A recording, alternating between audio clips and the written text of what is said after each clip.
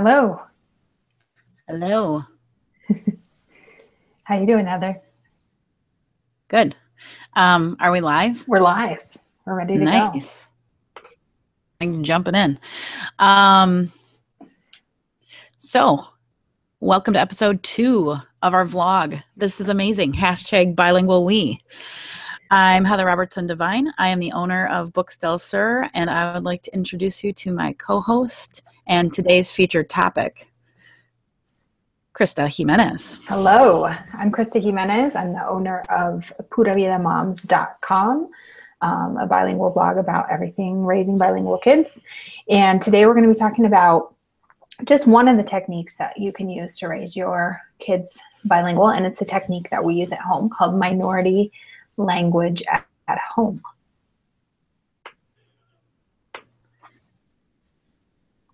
So, first, we're going to recap last week's episode really quickly because we're just starting this community and we're really excited about it. And we're just wondering, or we're talking about how bilingual can look different in a lot of different houses. It can look like someone using Spanish all the time at home. It can look like what Heather does, which is using Spanish during literature. I just met a young woman who we're kind of looking, I've been listening to the Biz Chicks podcast, and they talk a lot about outsourcing because I'm getting a little tired trying to do everything and be a full-time mom. And I just interviewed a young woman to come and help us whose parents don't speak Spanish, but she went to a bilingual elementary school and then spent the past year in Peru and is fully bilingual going into high school and is looking for ways to practice her Spanish because she doesn't get it from her parents. At any rate, no matter what type of bilingual you are and where you got it, it's just super important to keep the language alive. And we found a great way to do that is through books and literature. But there are a lot of different ways to do that. So if you want to let us know how you're keeping bilingualism alive at home and to join our community, you just need to use our hashtag bilingualwe. And then all of our content and all of our discussions are searchable. We're on every social media platform, which you can find in our show notes at puravidamoms.com. And so that's where we're at. Yeah, so today, Krista, I made a short little video and shared it with you in our Google Drive of how people can access our different, connect with us in different ways with the hashtag bilingual we. And so I kind of take people on a little bit of a tour of the bilingual we page on puravidamoms.com. And so check it out. And then once you give the approval, boss lady, you can upload that to the YouTube channel. Sounds good. But today, all right, sounds good. So today we're going to focus on, like you said, the minority language at home. And we're going to use an article kind of as our focus and our talking point about this, as well as your experiences, Krista. So the article is from Multilingual Parenting, and that will be in our show notes. We're calling them show notes, right? Because we're that fancy. Of course, we're fancy, clearly. Okay, perfect. The door behind me. Look at the plethora of things behind me. Very fancy. Totally organized. Of course. Maybe we could get a sponsor, one of those closet peoples or something. The container store or something. Yeah. Oh, yeah, that would be amazing. Okay, so back to our topic. Sorry, I'm tangential all the time. So one of the things I wanted to talk about was I wanted to introduce 2 terms today: sequential bilingual, and that's what we talked about last time in our session about who we are. And both of us are sequential bilinguals, meaning that we learned English first and then Spanish. But it could go the other way around too. Someone could learn Spanish first and then English. Mm-hmm. And also the other term is simultaneous bilingual, which is really what I feel like both your girls are becoming, right? Simultaneous bilinguals, learning both the languages at the same time. Mm-hmm. So, those are 2 terms I wanted to introduce today, and then at the end I'll talk about one research article about just what you proposed at the beginning, Krista, and how important it is that children hear the language which is an article about looking at many different pieces of research and identifying that the most important thing is for children to use to use Spanish, and why that's important to support that idea. Perfect. So let's get started. And can you tell us a little bit about why you define your strategy as minority language at home strategy? Yeah, so I'll give a little bit of background first about kind of how this all came about. Because as I mentioned in the last episode, I'm from Colorado, native Coloradoan, and my husband is a native Costa Rican. And when we met, he didn't speak any English and I was learning Spanish. So our language together was Spanish. But right after we got married, well, no, that's not true. Right after we got engaged, we moved to the United States to get married because he came here on a fiancé visa. So we got married and we moved to a smaller town, actually the town where I was born, Longmont, Colorado, which is a very maybe divided community as far as kind of the Latinos stay on one side, the gringos stay on the other. And so we moved there. And I began teaching high school, and Ricardo was essentially learning English so that he could get a job because he's in banking and he didn't want to work outside of his field. So when we were in Longmont, we always spoke Spanish to each other. But as Ricardo started to learn more English, our language at home became really Spanglishy, or like I would speak Spanish to him to keep mine up, and he would respond in English to keep his up. So we're both speaking our non-native language. So at any rate, through all of this, we met this amazing community of about 9 families who were all raising bilingual kids in some way, shape, or form. And we're still really close with them today. The kids' age range is from 27 all the way down to my youngest daughter, who's just turned 1. So we have this great community, and we had to move to Denver for our jobs, and then of course decided to have kids. So as I was pregnant, I started to really dive in deep with our bilingual friends and our community to see who was actually raising kids that turned out to be bilingual. So there were different levels. There were kids who could understand Spanish but couldn't speak it. There were kids who could speak home Spanish but not really anything else. There were kids who didn't speak it or really understand it because their parents gave up. And then there was one family, she's from Palencia, Spain, and her husband didn't really speak much Spanish, but he learned when the kids were born, and they did minority language at home, which means that they only spoke Spanish at home. You were only allowed to speak Spanish at home. The second you walk through the door of your house, they were never allowed to speak English to their parents or to each other within the house. And they were the only kids in our group of 9 families that are bilingual and biliterate, bicultural. So I thought that's going to be really hard to do because my husband and I had kind of gotten into this speaking Spanglish, or just kind of speak what you feel and it'll all come together. But you know me well enough, Heather, to know that that wasn't going to be a high enough standard for my children. I wanted them to be like completely bilingual, bicultural, biliterate, reading, writing, speaking, translating the whole thing, by the time they were 2. Okay, just kidding, not really. But so we ended up choosing this strategy. I spent a lot of time with the book Bilingual is Better by Ana Flores and Diaz. What's the other woman's name? Do you know? Remember? It's okay. That just outlined different language strategies, and we decided on minority language at home. So at our house, when we speak to the children or each other, we only speak Spanish.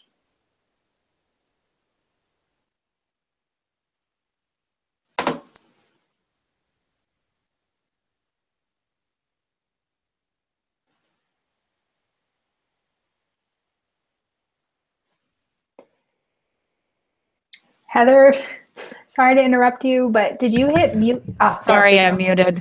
Can you hear me now? Okay. That's okay. Yes, I can. I don't know what's going on. All right, rewind.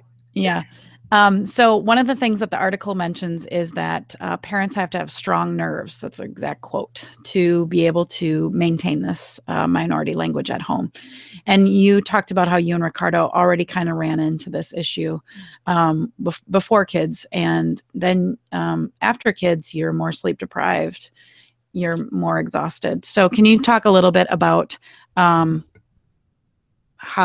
you've been able to maintain it and what motivates you? Yeah. So you hit on a great point. It takes really strong nerves for a lot of different reasons. So my husband was really hesitant to speak Spanish to my kids in front of anybody else who didn't speak Spanish because he thought it would maybe be disrespectful. And he was also really hesitant to speak Spanish in front of the kids in public because he didn't want other people to think that he didn't speak English. So that part was kind of a huge conversation of saying, we need to establish right now that anybody who walks into this home has to understand that we're doing what's best for what we think is best for our kids in only speaking Spanish to them. So that was kind of training number one, right? When our oldest was born, he would say something like, "Oh, you're so cute." And I'd be like, "No, ella es linda." Like you cannot even one word of English, but it was to train us, to get us in the habit that like when we look at our children, they hear Spanish from us. And it does take really strong nerves because I think my oldest was maybe 3 or 4 months old. And they were just like, I would spend time with my mom and my daughter, and I would always be speaking Spanish to her, but they were just family terms, or they were like pieces of things that I wanted to communicate to her that weren't in Spanish. And so it took some kind of navigating and personal reflection to realize that maybe we do me 90 or 85% Spanish, but anything that was passing on like my family culture or values, because we live near my parents. So a lot of those kinds of things that we would agree to do in English. That being said, it's still been really hard, especially when our younger daughter was born and I was super tired and I needed to discipline our older daughter. And like the first thing that came out was not like this beautiful Spanish thing. It was like, please stop hitting your sister. She's a baby. And so, yeah, it takes a lot. I'm sure no one listening has ever had to say that. Yeah. Oh, I'm sure. Or something like that. It's only my children are terrorists. Yeah. I shouldn't say that. It's not a funny joke. They're not terrorists. But then what motivates me is there's a couple things. Number one, that being bilingual has opened so many doors for my husband and I. It's huge. Like I can travel to any country in Latin America or Spain and speak to anybody and, you know, be completely independent and navigate and all of those things. My husband's family is monolingual Spanish. My family's monolingual English. Like I want the girls to have relationships with both sides of the family. And then spending so many years in the classroom working with bilingual students and seeing like how their brains are just wired differently, and they're open to all these different perspectives because they just understand that everything is dual, everything is double. You can say things two ways. You can, you can see two sides to everything. You can, all these different things. And so I have to think about that, especially when I'm tired, because it gets exhausting. For sure. It is exhausting. Especially, yeah. I got a live one, by the way, just for the record. A live one, what? My Thomas woke up. Oh, dang it. Yeah. He's cried in his crib before. So let's keep going because I got another question for you. Okay. Just a clarification. You've mentioned it, but you haven't exactly addressed it. So another caveat to this minority language at home is what language is spoken in public. So I'm not sure that you completely addressed. Ricardo had the issue about, do I still speak Spanish in public? How do you guys deal with that? Where are you at with speaking the minority language in public? I mean, for me, I always speak Spanish to the girls, but and Ricardo's coming around. It's still really hard for him because he's just so darn respectful, and he doesn't want anyone to think that he's talking about them to the girls or anything like that. But I have definitely had instances at the playground or at the supermarket or things like that where I'm speaking Spanish to the children and someone will come and say like, how are they going to learn English? You know? And that's really hard because number one, they're doing it in front of my children, which my oldest is 3.5 and she's whip smart. She knows exactly what's going on. And number two, because they're really questioning something that's none of their business. And so sometimes I just don't want to deal with it and I just speak English. And I know that's kind of the, I don't know, coward's way out, but I feel like maybe through the site and the vlog, I'm going to educate the whole world, but maybe it doesn't have to be a battle that I fight in front of my kids all the time. I don't know. I'd love viewer feedback on that one and where we're at in our journey. And also, if we're in a play group of all English speaking kids, then I switch to English. Because a lot of times that means my oldest has to field questions about like, what did your mom say and why does she do that? I just don't think that that's a position that she needs to be put in at 3.5 years old. So I don't. She's there to play. She's a kid, so she can just play, not have to explain it. Right. Well, and I'm glad that you talked about the community and other people's experiences and other people's support is really why we've decided to create #BilingualWe, because when you and I connected on the issue of, man, this is hard. I mean, this is really hard. And especially staying at home isolates us even more. And so the whole point of community is to support each other. And there is no right answer. The best answer is the best you can do, right? And that's all we can do every day. And some days we're better than others, like, some days we get more sleep than others. Let's just be honest. I mean, so I think that the community, we hope more people will join us, and I've already gotten tons of great feedback so far. Looking forward to more people joining and sharing their voice so that all of our voices can be heard, and those difficult conversations we have with people become not so difficult for us, and we are a little bit more brave to share and to feel confident in what we're doing and how we're doing it. Yeah, the community support behind it is huge, and it's just something that has really lacked for me. So you're right. That's why we created this, and that's why I'm so excited. I mean, Tuesdays come around, and I'm like, yes, it's Bilingual We Day.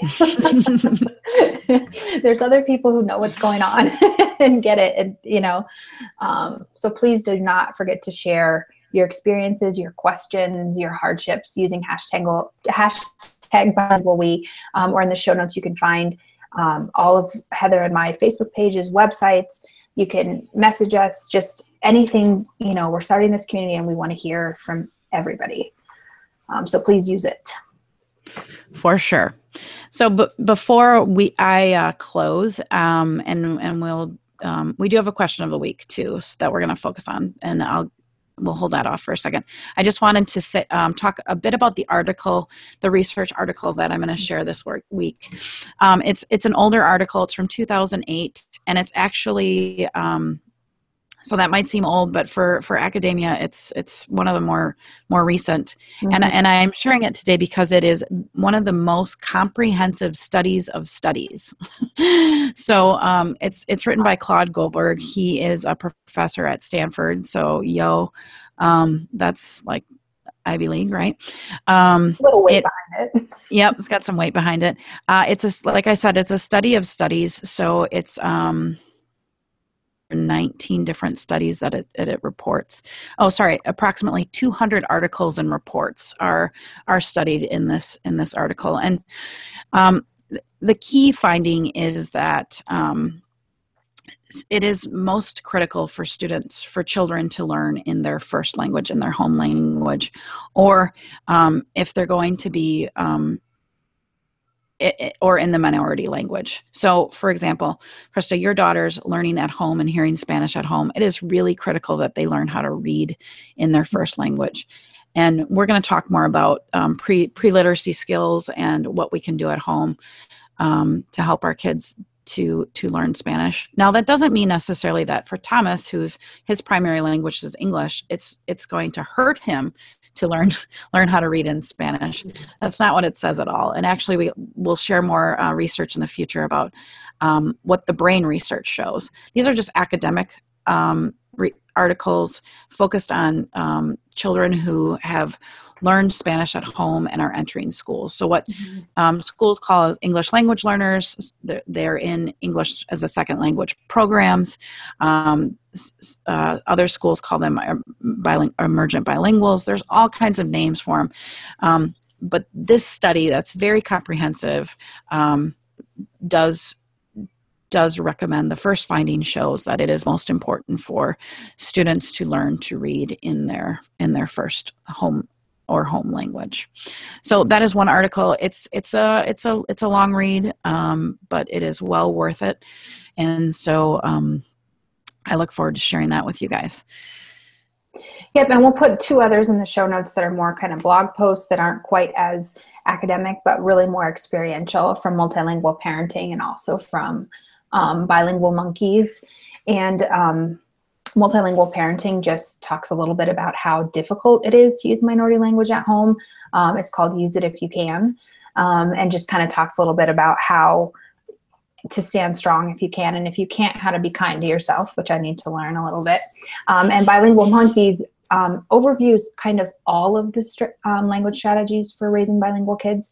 And I just thought I'd throw that in there, as for the next 4 weeks, we'll spotlight each week a different type of bilingualism at home, either sharing our own experiences or pulling in experiences from others. So we have One Parent, One Language coming up, situational bilingualism.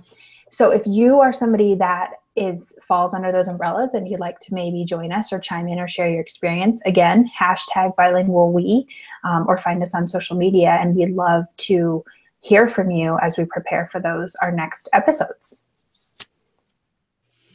And you can also join us during our Google Hangouts. You can view it, and then you can send us messages and we can converse with you that way. Absolutely.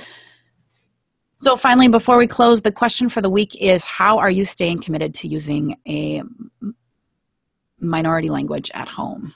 So Krista shared just her commitment and what it means to her, and that's how she's staying true to it. But she's not perfect, and she's going to give herself some kindness. What are you doing? We'd love to hear from you, and all of your ideas support others and help us, motivate us, and help us to stay focused. So look forward to hearing those from you.